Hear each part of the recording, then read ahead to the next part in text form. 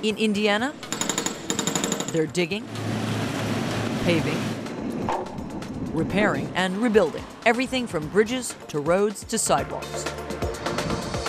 This pot of money has allowed us to do some things that may have been pushed off or not been possible at all.